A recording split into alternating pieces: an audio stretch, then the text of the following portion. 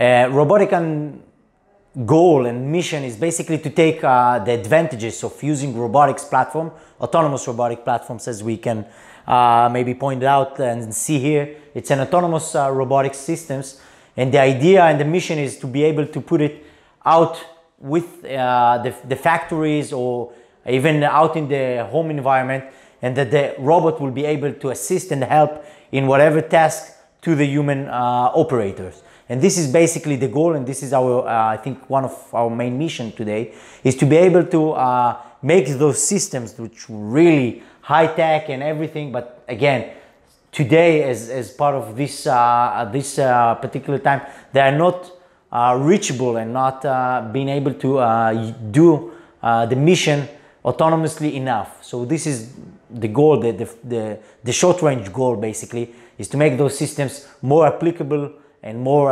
reliable for this use. We have several cases. The Komodo will go out for agricultural use and outdoor environment for being able to do autonomous tasks. The Armadillo here is more for the industry as a personal assisting robotics, and also for home as elderly care or something more in the home environment as assistive robotics. So this is two examples of systems that we are developing and advancing with the abilities and algorithms for these use cases. There is a big hype today about robotics. There was a certain phrases that this is the big thing today, and we do notice it, because in the early days that we begin in the company, there was a kind of robotics what, robotics where, you know, something like that. So today we do appreciate the hype about robotics and the understanding of what is a robotic platform and stuff like that. As I said, we do see several use cases for the robotics and several applications that is right away. We do see a lot of companies, big industrial companies that approach us, like basically, better maybe not to mention the names, but there is a lot of productive companies using all kind of, that manufacture all kind of technology like computers and stuff like that, that they see that in the line, the production line, they needs assistive robotics for, it's not replacing, but making better use of the personnel that in the plant, and by that using robotics, autonomous robotics, to help them do certain tasks, and then the technicians guys and the personnel will be able to advance to a more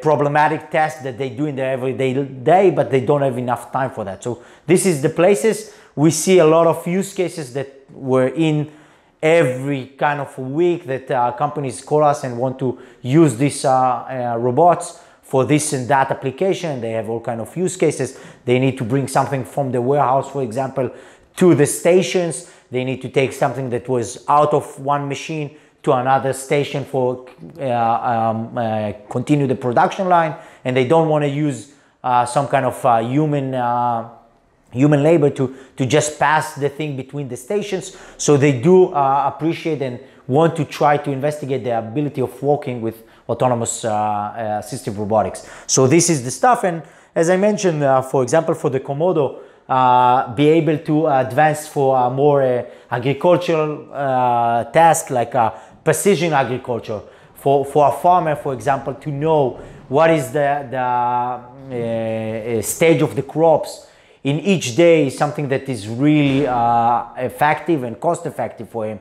Instead of going and trying to assess by himself, there is the system, the algorithms that assess what is the stage of the crops, but without taking and extracting the real-time data out of the field, you cannot do nothing with it. So using a robotic autonomous platform for that is something that will advance the already existing algorithms and already existing all kind of apps for the telephones and stuff like that, with real data that will go into it, will advance, will give it higher performance for all these systems. So this is the stuff that we see, and it's coming every day, every week. We get a new task that takes these ideas and change it a little bit, and we see that there is another application.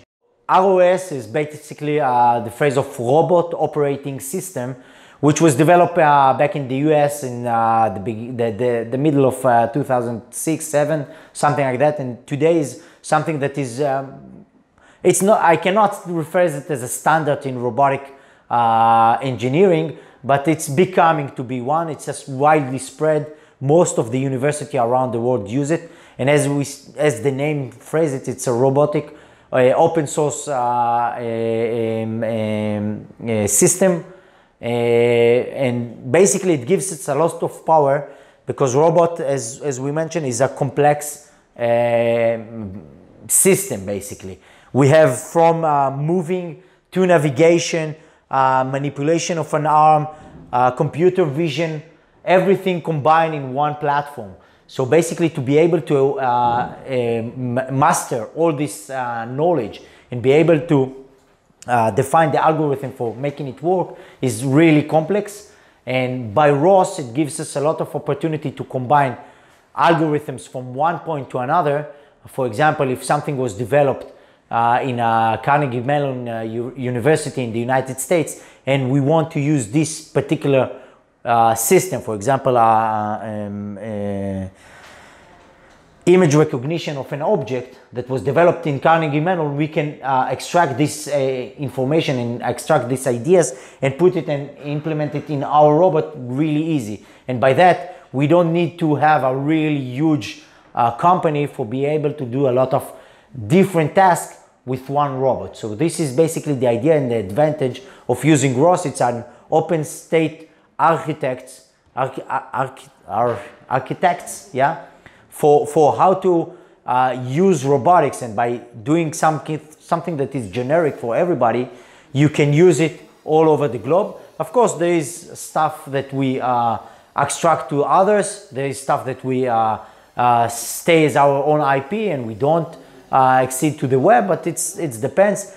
Again, with this ability, we can use a lot of simulations to develop new algorithms and new abilities. For example, if a company comes to us and want to investigate if it's worth and applicable to use the robot, we can show it for the first time the simulation of using the robot, and after that actually do it, which minimize the time that we can show that something is working, and minimize the time that it will actually work in the factory or whatever.